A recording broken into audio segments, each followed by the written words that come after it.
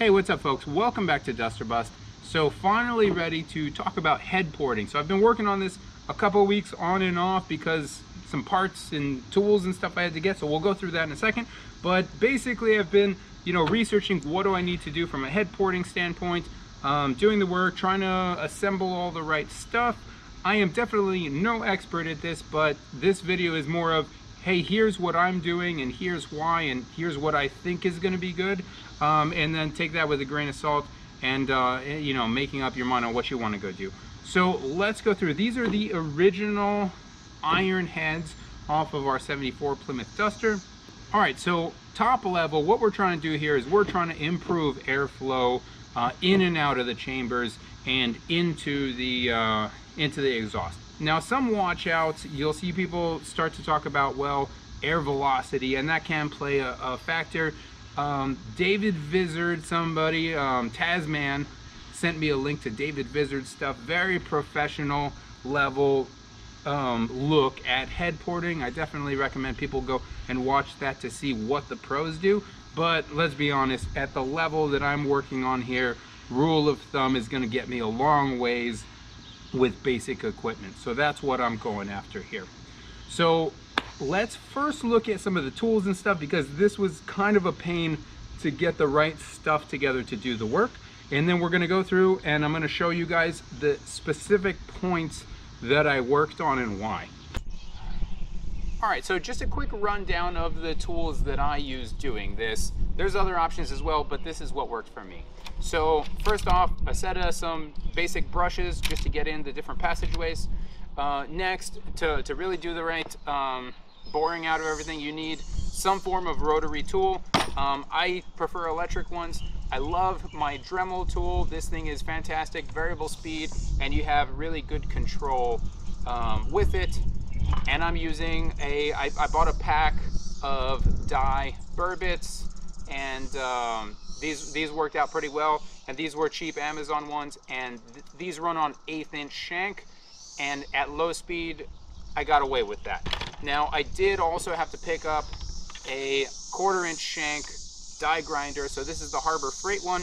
First thing I'll say is overall it's a pretty good tool, but in order to really maintain control of it, I also had to buy myself a variable speed controller. Just otherwise it's 24,000 RPM and it's just too fast for me to really maintain control of it. So I definitely recommend picking up some form of variable speed controller. So what I'm using for that, I did pick up some cheap Amazon die bits. Do not buy these. These are just straight up dangerous. They're not balanced well enough for high speed, even though they say they are. Don't buy these. Opt for some good Fastenal ones. You're not going to regret it if you do. So you're going to need a couple of those if you're running a 1/4 inch. I also got some cartridge rolls here. These worked out really well also on the 1/4 inch. And what I did for most of my work is I used this for most of my material removal, and then I came back with my cartridge rolls and kind of smoothed things out a little bit. All right, so starting out, start with the easy stuff first. The original has this casting slag and these oil passageways. So just went through first, knocked all of that off, smoothed these out. And then I went to just doing an overall knocking off of the perimeter edge. So just coming along here. And the reason for that is, what I read was that sometimes imperfections there will hurt your mating surface. So if there's a little bit of a burr, it might cause you to be a little high there. So it's just go off and very carefully knock that little edge down all the way around. All right, let's talk first about exhaust. All right, so we are on the exhaust and intake. I basically went the gasket matching approach.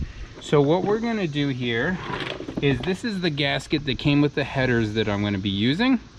So if I hold this up on here, and basically you want to put it in place and then paint pen marker it, and you can see here that I basically cut everything out to line up to follow the gasket.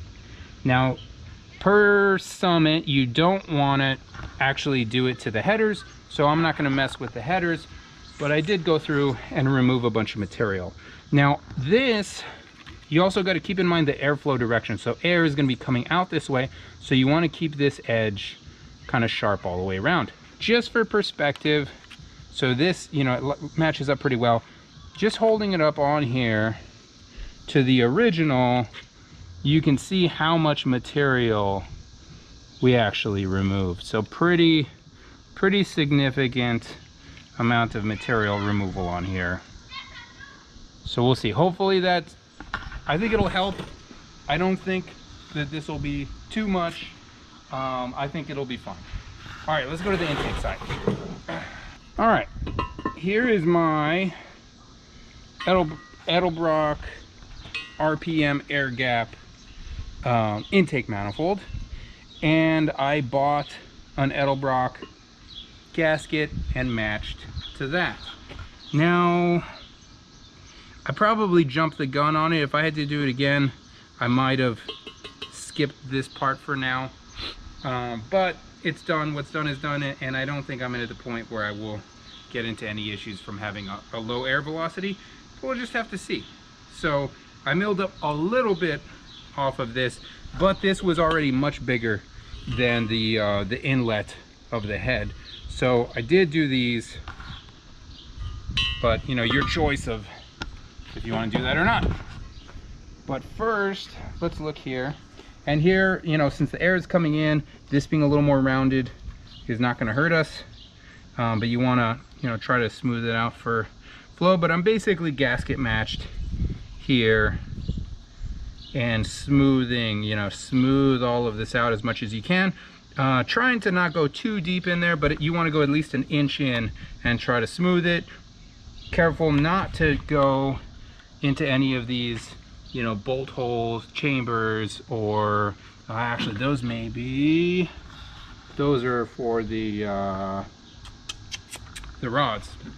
So anyways, don't go crazy with it, but you want to open up and have a nice transition. Here, let's take a quick look here, just for perspective on the stock one. You got to make sure you get it lined up just right. But again, quite a bit of material that we knocked off. So hopefully that gives us a little bit of flow. All right, lastly, let's go into the bowls, because I think that's probably the trickiest part. All right, so let's come on over here. And a couple things that we want to do. So first, don't touch the seats. You do not want to mess with the seats. And they are hardened, so if you start to nick it a little bit, it sparks, so that's kind of one indicator that you're going too far. So the changes that we want to do in the seats are, we basically want to smooth out any hard points, and these are very inconsistent in the original casting. So if you come and look in here, the amount of like step on one versus another down here, this one has almost no step around it. They're not very consistent. Now, I can't say that mine are necessarily consistent either, but what we want to do is we want to knock off as much of that edge and kind of smooth out any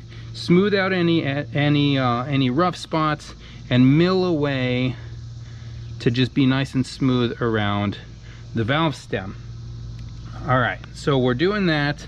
We're trying to reduce the angles there. I could probably do a little bit more milling and try to take a little bit more of that step away. The other thing that we want to do is we just want to open up as much as we feel comfortable doing, but you don't want to hit your seat. So a couple quick numbers just for perspective, and actually let's get in here and take a look. But if you see how much, so your seat, you can kind of see the shinier part of the seat there, and then you see a lot of material on the insides. They really, we don't need that. We want to just open it up to be wider at the neck. All right, so let's just take a few rough measurements, and I'm not really, you know, I'm a little crooked on here, but just to give you an idea. So this is 1.28 inches, and then if we come over here to the same one here were 1.33. So here, this is a 1.56 on an inlet, and here 1.6 on this one. But again, it's kind of, I'm measuring at kind of a weird angle. So that's for the bowls.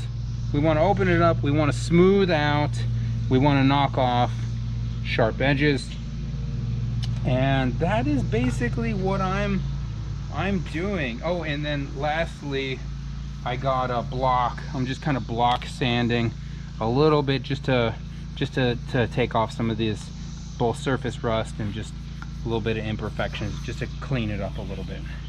So that's it. That's what I'm doing.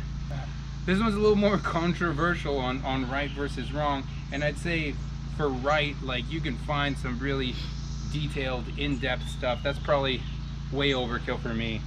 I do believe that this all moves me in the right direction. It ain't gonna be perfect, but I believe I should get some good benefits over stock. So that's it. Hopefully this helps somebody out. This is what I'm doing, and I gotta do the other side here and keep moving forward. So thank you guys for watching. Take care. We'll see you next time.